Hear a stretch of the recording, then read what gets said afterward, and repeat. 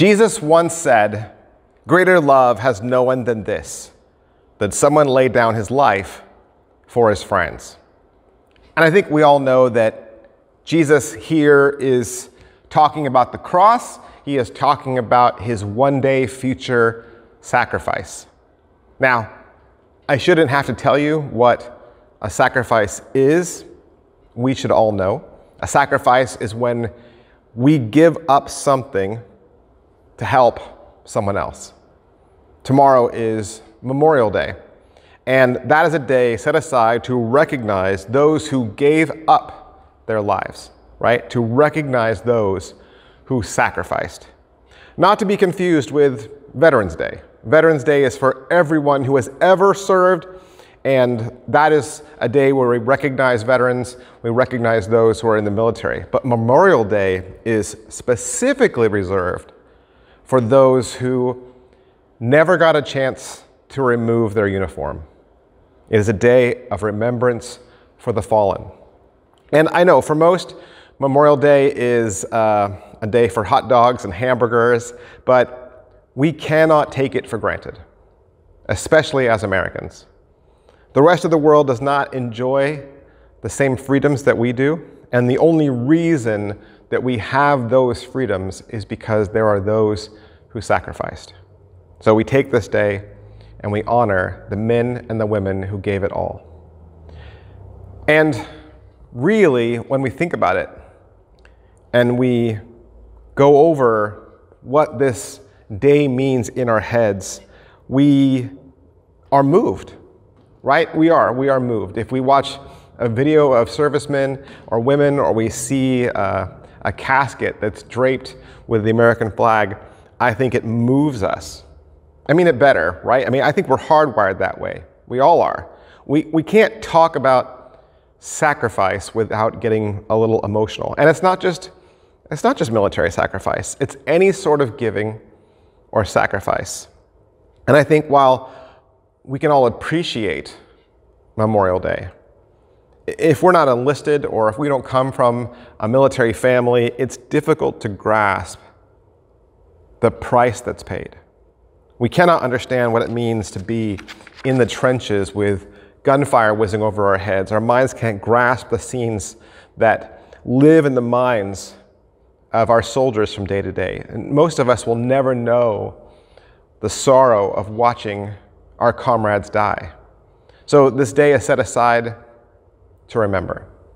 And speaking of remembering, it's been 78 years since World War II.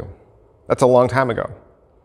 Today, you and I enjoy a freedom that had a cost. World War II took 62.5 million lives. That was 3% of our global population. And it wasn't all soldiers. No, most of those people were civilians. Lest we forget is the slogan that accompanies Memorial Day. We must never forget. To forget is to commit an act against the many lives caught in the crossfire of every bloody battle and the troops who fought to protect our freedom. But this morning, I would like to take it even further and suggest that as a Christian, it's impossible for us to celebrate our spiritual freedoms without remembering the real MVP who made our liberation from sin possible. Jesus waged a war of unsurpassed sacrifice. Even when we put all the suffering and deaths of every single earthly war together, his anguish and his sacrifice deserves its own recognition, lest we forget. And we do. We do forget. I think the world forgets. I believe it's just as un-American to consider forgetting the sacrifice and death of every soldier and civilian life lost during a war and the ongoing wars. It is equally a travesty to dishonor Jesus' service and his sacrifice, lest we forget ourselves what he has done. And, you know, there are many today who still don't even believe Jesus was a real person. It's true. But let me reassure you, The writings of the first century Jewish historian Josephus include references to Jesus and the origins of Christianity. The Roman historian and Senator Tacitus referred to Christ, his execution by Pontius Pilate, and the existence of early Christians in Rome. Sometime between 73 CE and the 3rd century, a Stoic philosopher named Mara wrote a letter to his son, which contains an early reference to the crucifixion of Jesus. The Babylonian Talmud contains references to Jesus. Pliny the Younger, the provincial governor of Pontus and Bithynia, wrote to Emperor Trajan concerning how to deal with Christians who refused to worship the emperor and instead worshiped the one called Christ. Jesus existed. And there's no doubt about that. And to fully appreciate his sacrifice, we need to fully appreciate who he is, who he fully is. Jesus asked that question once of his own followers. In Matthew 16, it says, "Now when Jesus came into the district of Caesarea Philippi, he asked his disciples, 'Who do people say that the Son of Man is?' And they said, 'Some say John the Baptist, others say Elijah, and others Jeremiah or one of the prophets.'" Just look at that answer, right? Look at that answer. It's all over the place. And I would offer the answer that's given today by the world probably has not changed very much. For many, he is a respected religious teacher. And I say many because I think it includes many people who claim to be Christian as well. Recent studies say that 63% of America professes to be Christian. That's a lot, right? That's a really good number. But when you really probe in on what that number means, you just dig a little deeper what those people actually believe, you get a much different number. 63% might say they're Christian. But the last Barna study showed that only 6% of America has a biblical worldview. Only 6%. What does that mean? It means only 6% of America believes that absolute truth exists and that the truth is found in the Bible, or that all people are born with a sinful nature, or that Jesus had a virgin birth, or that heaven and hell are real places. Very little believe that Jesus was actually God in human form, a perfect man and a perfect God, and that only by believing in him and him alone are we saved. The question of who Jesus is continues to be this fast-changing reality, and not for the better. For instance, pleasing people rather than God is a value today. Society is tolerant of the things that God explicitly said not to be tolerant of. Truth and Scripture is subjective. It's always changing by the culture, by the climate. Pluralism is more widely accepted, meaning all religions lead to the same place. Today's society rejects authority and would rather favor just going along with what everybody else says. Why is that? Well, Christians are allowing worldly influences to affect their understanding of Jesus, and even more Christians turn a blind eye to it. But Jesus was not a mythological figure. He lived on this earth, and yes, for the most part, as a respected teacher, but he was more than that. In fact, he said that he was your close friend. You know, when soldiers go off to war, they know that there is a risk of not coming back. So what drives a soldier to take those risks? Why serve? Why sacrifice? I bet if I stood in the enlistment line, I'd hear plenty of reasons, but I bet you none of them would say, "I'm serving for my congressman. I'm serving for our economy. I'm serving for the film industry." No, you'd hear stories about families, friends, children, grandchildren. Our soldiers sacrifice for the freedoms and the people who rely on those freedoms, and they are willing to do their part to make a difference. In John 15:5, Jesus says, "I am the vine, you are the branches. Whoever remains in me and I in him will bear much fruit, because without me you can do nothing." This is not something Jesus said to a crowd. He didn't say this in a church service. No, his audience here are the 12 disciples, people who've spent days with him, ministry with him, being ridiculed because of him, denying creature comforts because of him. And it is this relationship that he's speaking about here in verse 5. He's referring to their relationship, their friendship, as being intimate, as being organic. He suggests his relationship is the result of one thing. He says in verse 15, "No longer do I call you servants, for the servant does not know what his master is doing, but I have called you friends. For all that I have heard from my Father, I have made known to you." Jesus is the sacrifice who lays down his life for his friends. Yes, too many, Jesus is a teacher. But Jesus says, no, it's more than that. So Jesus enlists, Jesus suits up. He puts on flesh, and he is sent as an army of one because Jesus was sent to rescue us. Our friend came to rescue us. I read that earlier passage in Matthew 16 where Jesus asked his disciples who he was. But after he asks that, he changes his question to a more intimate question, and he redirects it back at them. "Who do you say that I am?"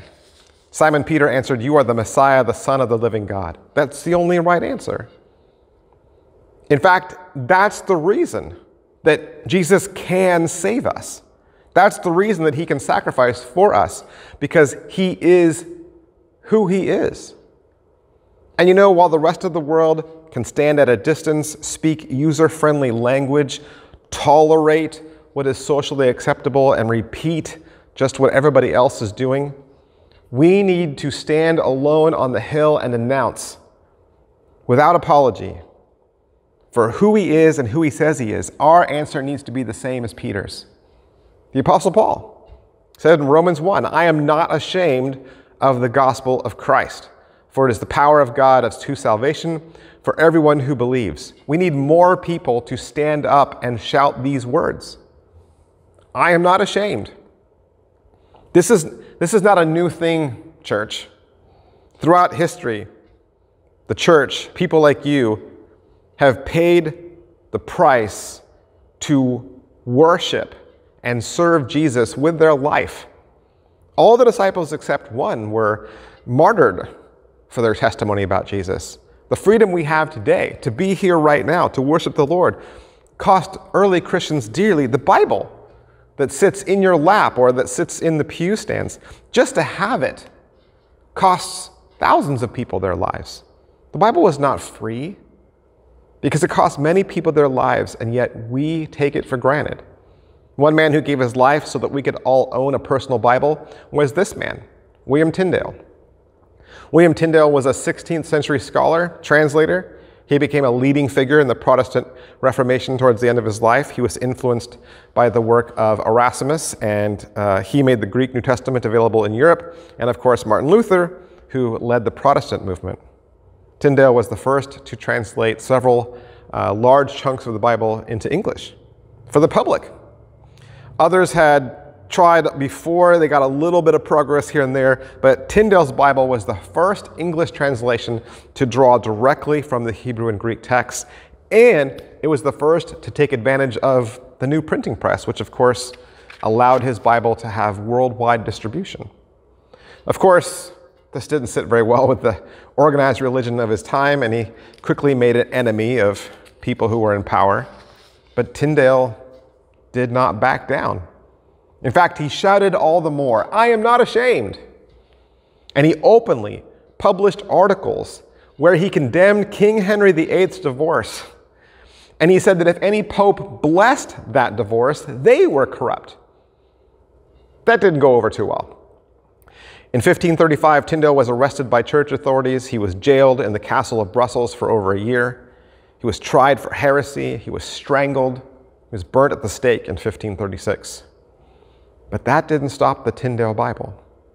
It continued to play a key role in spreading the Reformation across Europe. In fact, later on, the 54 scholars who created the King James Bible in 1611, they took 83% of Tyndale's New Testament, and they took 76% of his Old Testament. Tyndale felt the truth was worth dying for. He felt that people being able to read the truth in their own language was worth dying for. And tomorrow we can celebrate our freedoms because our soldiers felt that those freedoms were worth dying for.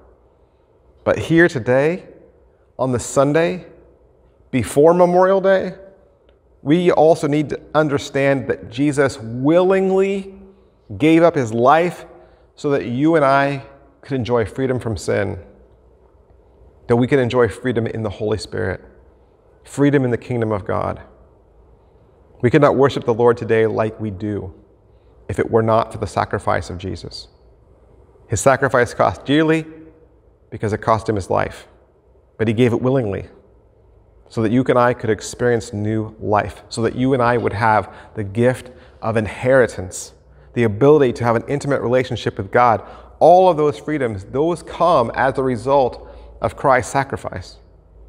Alongside, lest we forget, there is something else that you may hear tomorrow, and that is freedom is not free. Freedom will always cost a price. Even King David understood the concept long before Jesus, long before the cross. 1 Chronicles 21, David said to Ornan, "Give me the site of the threshing floor that I may build on it an altar to the Lord. Give it to me at its full price, that my plague may be averted from the people." Then Ornan said to David, "Take it, and let my lord the king do what seems good to him. See, I give the oxen for burnt offering and the threshing sledges for the wood and the wheat for a grain offering. I give it all." But King David said to Ornan, "No, but I will buy them all for the full price.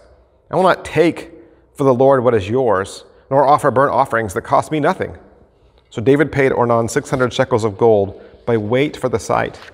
And David built there an altar to the Lord, and presented burnt offerings and peace offerings, and called to the Lord. And the Lord answered him with fire from heaven upon the altar of burnt offering. David knew, right? David knew that an offering or a sacrifice, it needed to cost him something. And if it didn't, then it didn't mean anything. He offered up the sacrifice to the Lord because he was trying to spare many people. And so he knew this has to come at a cost. And his sacrifice later spared many people, saved Israel from destruction, all because David was willing to pay a price so that deliverance and freedom could return to Israel. David knew that freedom required a cost. Deliverance requires cost. Jesus knew that too. Jesus sacrificed because he felt that you were worth dying for. Let me start to close this by asking a very serious question. I want you to think about this. Who would you die for? Who would you die for? And think about it. Who comes immediately to mind? Your children? Your spouse? Your parents? A really good friend? I mean, they'd have to be a really, really good friend, right? In order for you to die for them. And maybe if I asked you who you would die for, certain names, certain faces come to mind immediately, because in our minds, those people, they have some value to us. Their lives have some value to us. We see something in them that's worth dying for. But what about somebody that you see no value in? Would you die for someone that you consider to be worthless? How about your boss? Would you die for them?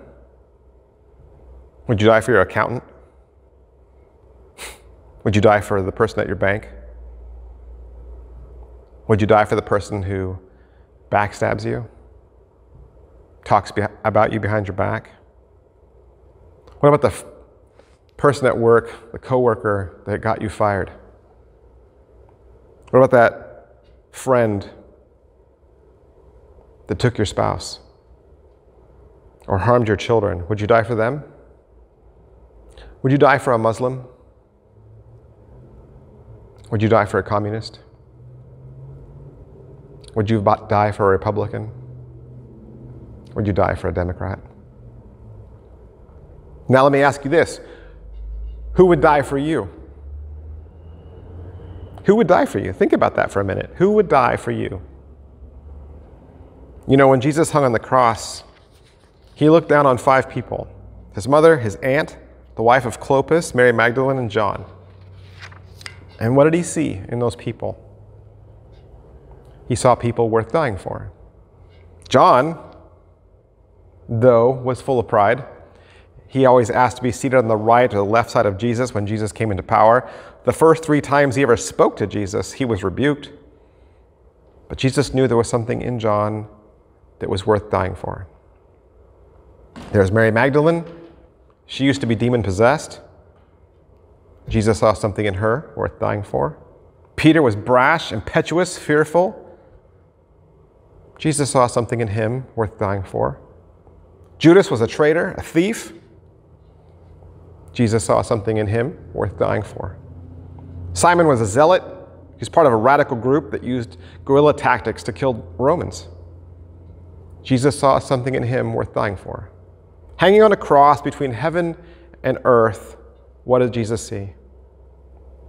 He saw 2 other men, right? Criminals, one on his left, one on his right, being crucified with him. He also saw his Roman executioners gambling over his clothing, indifferent to his suffering. He also saw the religious leaders, who were the ones who specifically came to watch him die. They were the ones who petitioned for his death. And yet Jesus saw something in the Roman soldiers who beat him and mocked him that was worth dying for.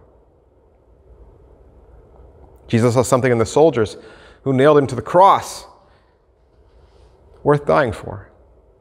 He saw something in Caiaphas and Ananias worth dying for. He saw something in Pilate and Herod worth dying for.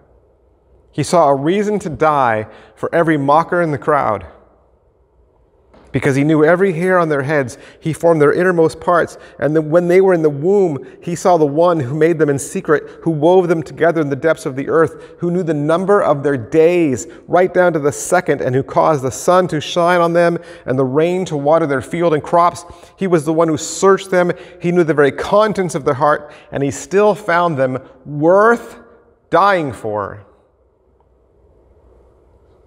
Because, as we all know, so very famously, God so loved the world.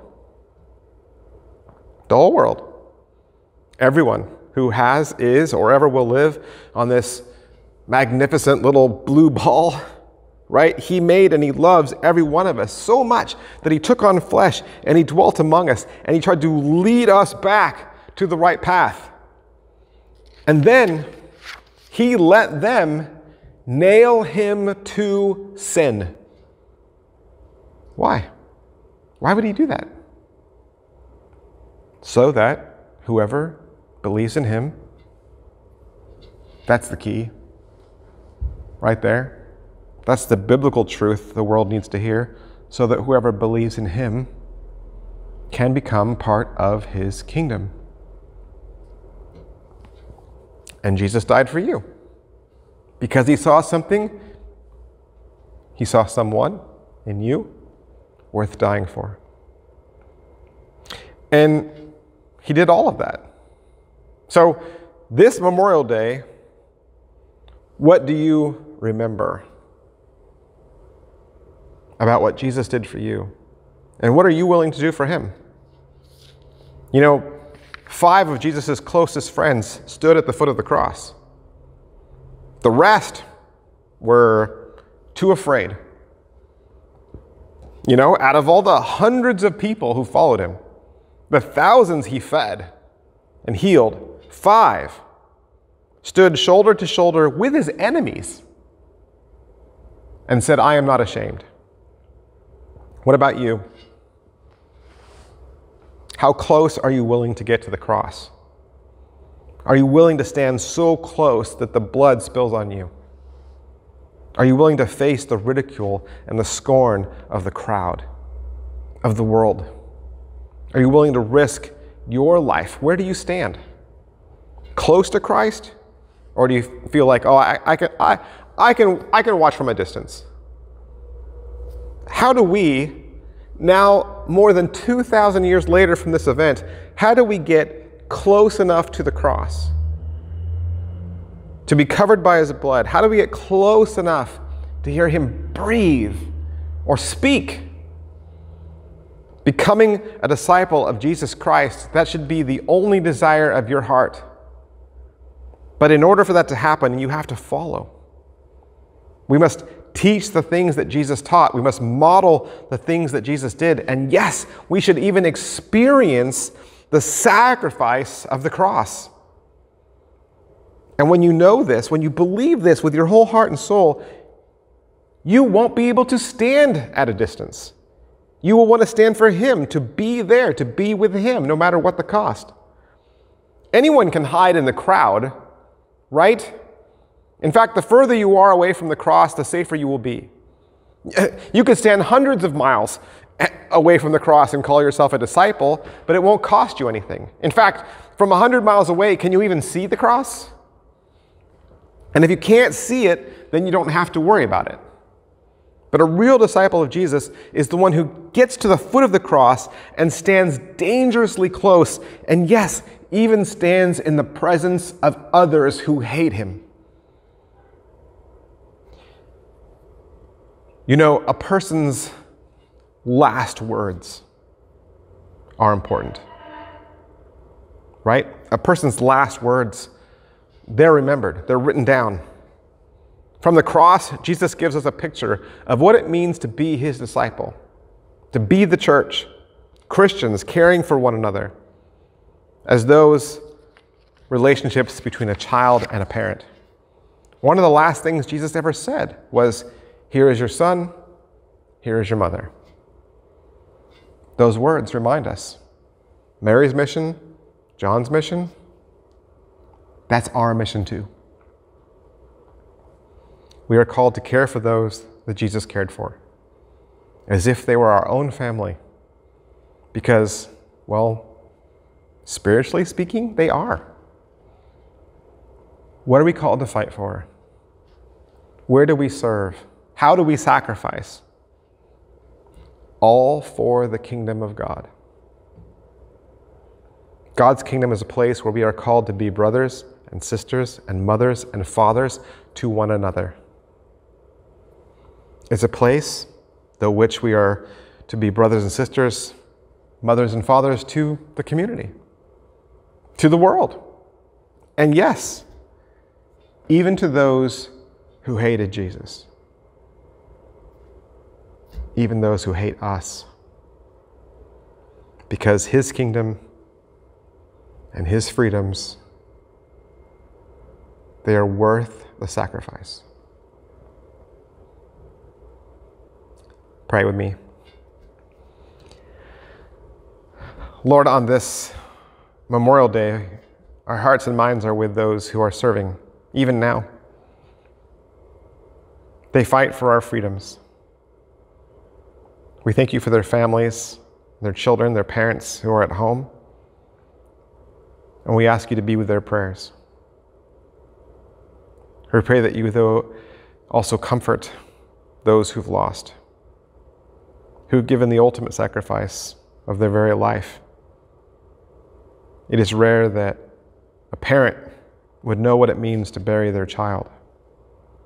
And yet, You know that pain. That is something that they have in common with You. There is comfort in Christ. There is comfort in His cross, because there is freedom. Lord, we experience so many freedoms today, especially here in America. And we take all of these freedoms for granted. But especially as Christians, we take our relationship with You for granted. We take the freedoms we have from sin for granted. We take our blessings for granted. We take Your word for granted. May we remember this Memorial Day sacrifices that were given for us, that we might live with these freedoms. We thank You. We thank You for blessing. Amen. Hey, thanks for worshiping with us this morning. Of course, I want to remind you that we have two services, one at 9:30, which is our traditional service, and one at 11, which is our contemporary. At 11 o'clock, we also have a full children's program from birth all the way through high school, and we would love to be the church where you live. Thanks, guys. I'll see you next week. Bye.